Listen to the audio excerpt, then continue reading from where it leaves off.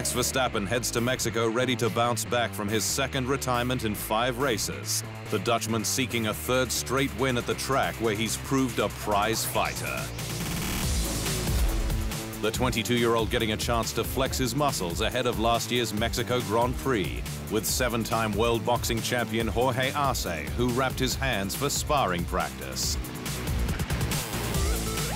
The boxing workout an energetic start to the race weekend.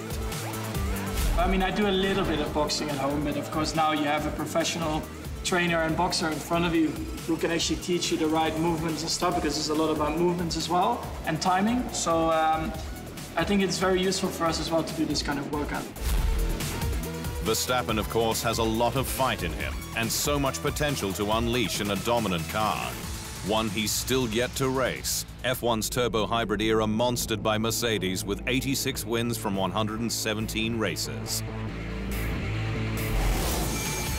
The result, Verstappen has just 7 wins from 98 starts and no more than 2 each season since joining Red Bull Racing from Spain 2016, a win on debut proving his hype was justified.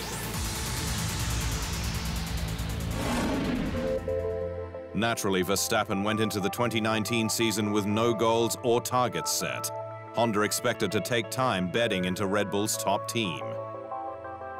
I just tried to get the best out of myself, but the goals, yeah, you have to wait and see what the engine and the car is going to do.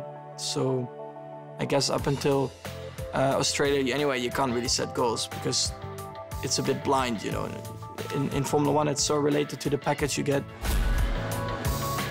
That package has since exceeded all expectations.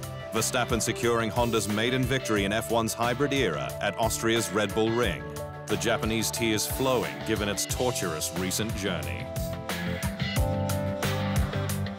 Just 2 races later, Verstappen won again at a wet Hockenheim, despite 5 pit stops and a spin in a chaotic safety car-affected race. But since then, the Dutchman crashed out in Belgium, following contact with Alfa Romeo Racing's Kimi Räikkönen at La Source. While there's been a major change at the team, Alex Albon replacing Pierre Gasly from Spa onwards, with the Anglo-Thai racer far stronger and closer to the often untouchable Dutchman. Japan was a nightmare, with Verstappen retiring with damage from a first corner collision with Ferrari driver Charles Leclerc. A disappointing result at Honda's home race, where he'd hoped to take the win. We have still room to improve, and we know that we have to improve as well if we need to challenge for more wins and potentially championships. So yeah, we keep working hard to try and achieve that.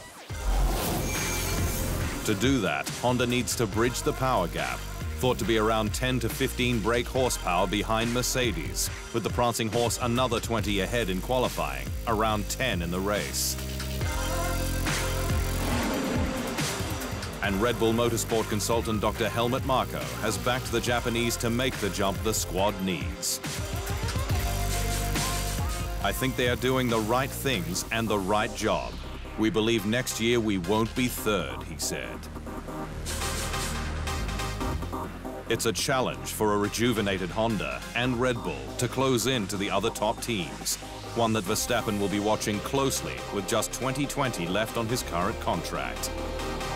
Because like former teammate Daniel Ricciardo, he can't keep waiting around for a title charge, so Red Bull has to deliver.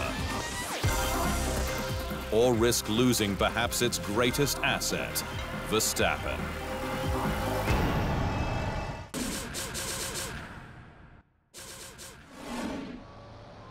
Thanks for watching.